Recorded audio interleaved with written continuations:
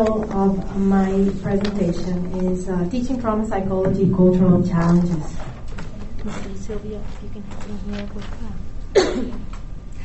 Let me just say that I've been teaching cultural psychology and cultural awareness classes for 12 years. I've been teaching trauma psychology for 5 years, and I feel very frustrated when I don't see these two worlds coming together. And this is basically the topic today. It's based, I consider myself a cultural psychologist, and this is based on my observations of the field.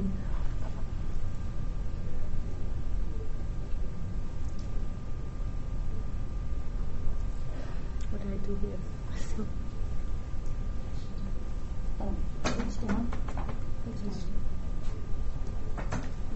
Okay, this is a quote. I taught a class on PTSD a few years ago, and in the class evaluation, this was the question. Was multicultural material relevant to the course included in an integrated manner? This is what the student answered. Yes, however, I thought that we almost spent too much time talking about racial cultural issues, so we did not get through all the relevant material. And he or she capitalized the word relevant. Thank you. So, cultural psychologists and psychiatrists and anthropologists would tell you that culture is extremely important if you ask the question, is culture relevant in trauma psychology classes? Drozdik's quote, if you want to press again, attests to that. Culture influences... Go back. Culture influences symptoms, scores, and outcome of PTSD. It determines clinical presentation of problems and help-seeking behavior. Culture shapes the ways individuals, family, and larger systems cope with and adapt to consequences of trauma. It determines understanding and conceptualizing of suffering.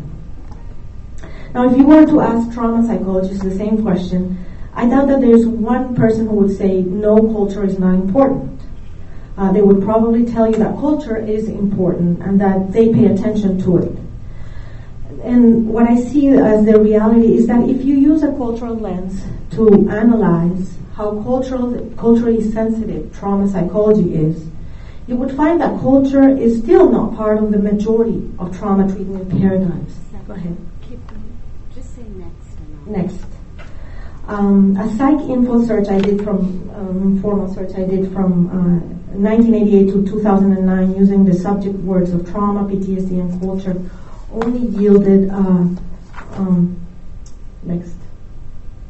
Oh, and we have a quote from our very president-elect Laura Brown, who says, I have yet to find a major model of trauma treatment that begins with the question, what does this trauma mean to this person, given their history, their cultures, and their identities?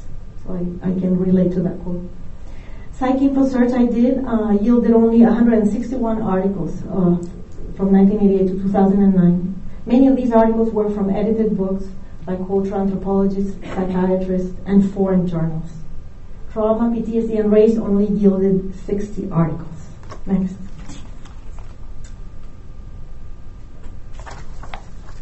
Now, this is troublesome if you consider that people of color, LGBT populations, and other disadvantaged populations are more likely to be exposed to traumatic events on an ongoing basis.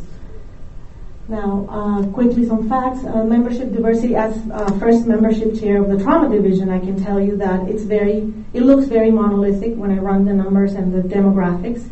It's very monolithic. Same with ISTSS. I contacted the membership chair, and I got one answer in the email. They did not have the data, but the answer was, we're not that diverse, quote unquote.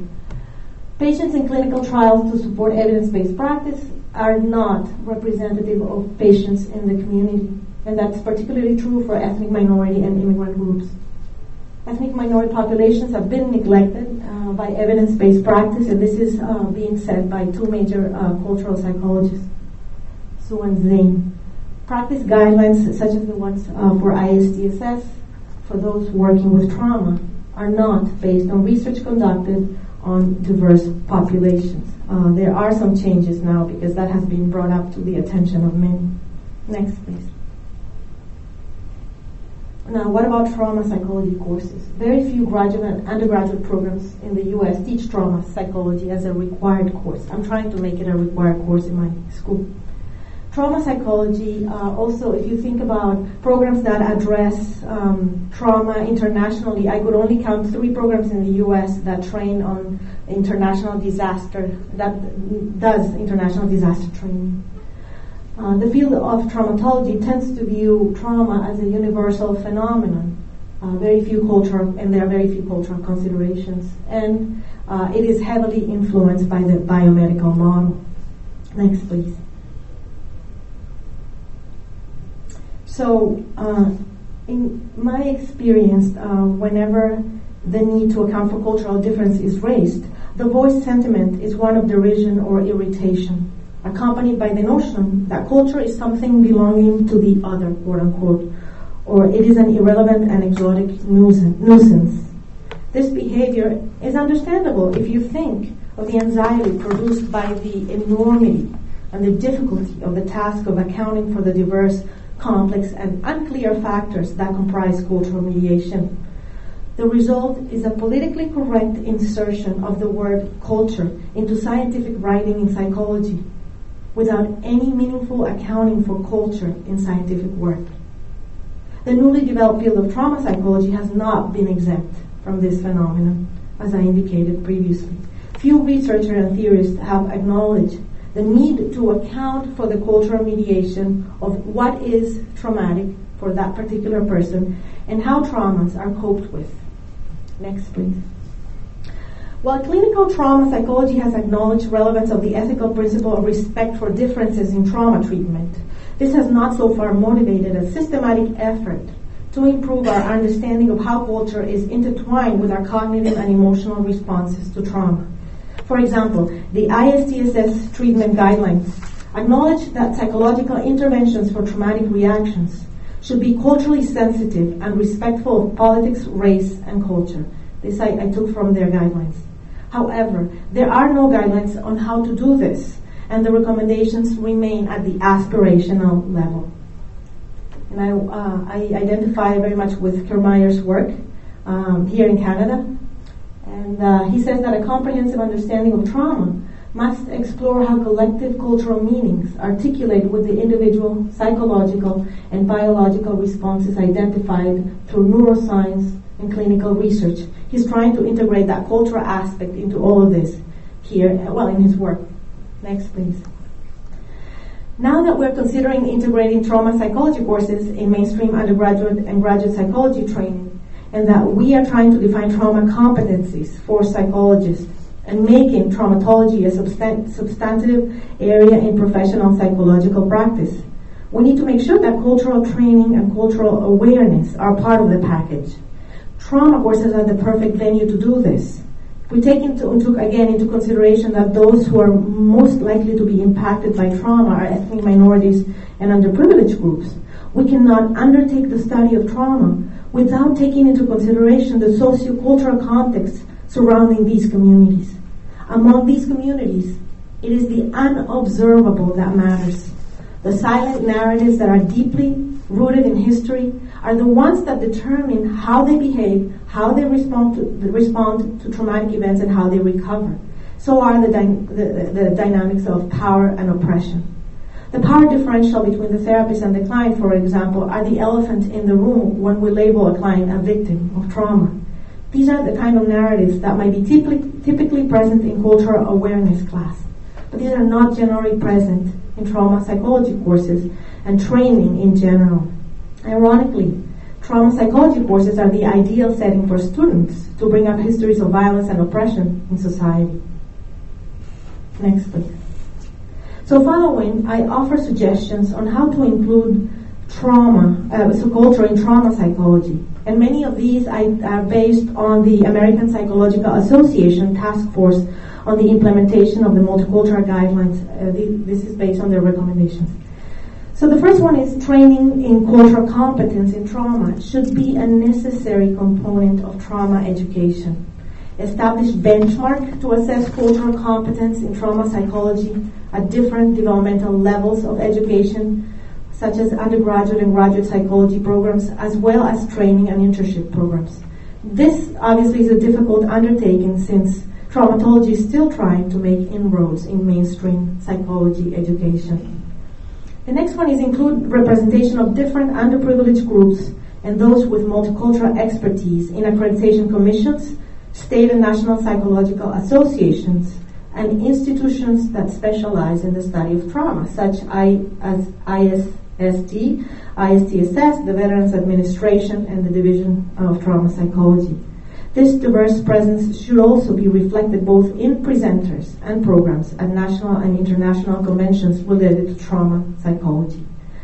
Consider adopting the training model of the ethnographic training in graduate school programs and ensure that a certain percentage of readings are from non-American psychology publications and authors.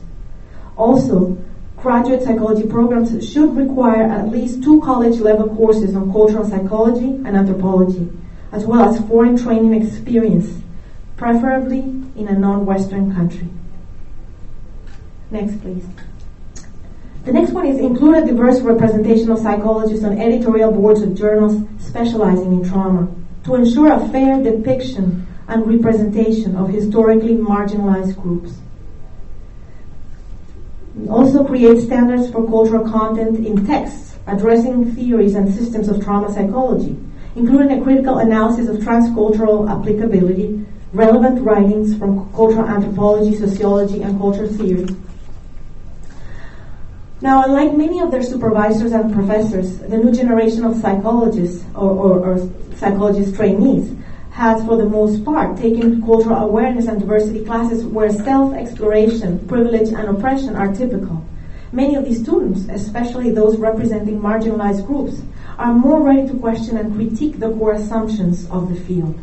Thus, the field needs to make room for this new generation to take the lead in finding new directions for theory and research rather than perpetuating traditional ways of thinking in research programs because of fear of debunking psychology's position as a science. Trauma psychology's quest to include evidence-based treatment and rigorous scientific research has omitted other ways of researching psychological trauma, such as Lifton's psychohistory methods, the cultural formulations questionnaire developed by Kermeyer, the addressing model by Pamela Hayes. Those gotta be integral parts of any trauma assessment. Ultimately, the trauma psychology field has to become and remain mindful of how homogeneous and insular psychology disciplines have tended to be. Promoting international and interdisciplinary collaborations are what can prevent our field from going down this unproductive road. International training in psychology should be an option offered to American faculty in order to promote an internalization of the U.S. psychology curriculum. Likewise, it's imperative to promote international training in disaster mental health. This is a recommendation, by the way, from the ISTSS Task Force on International Trauma Training. Finally, ensure that trauma courses offer an examination of sociocultural and political factors involved in the trauma recovery environment and the intergenerational transmission of trauma. They should also include an exploration and discussion of the role of religion and morality as cultural diversity factors, which mediate both traumatizing and coping mechanisms. Finally, promote an understanding of the healing mechanisms intrinsic in culture, rather than emphasizing the pathological aspects that clash with dominant culture expectations of normality. In summary, it behooves us to those of us involved in doing trauma work, research, and education to promote a field that has relevance to the majority of the world's population, especially those most affected by trauma. Integrating our scientific knowledge, including neuroscience, with the knowledge accumulated by cultural psychology, anthropology, and other fields is the most sensible plan of action. The study of trauma, I believe, will likely change the course of psychology as it stands today. Let's avoid the mistakes of the past and make traumatology a truly culturally sensitive field. Thank you very much.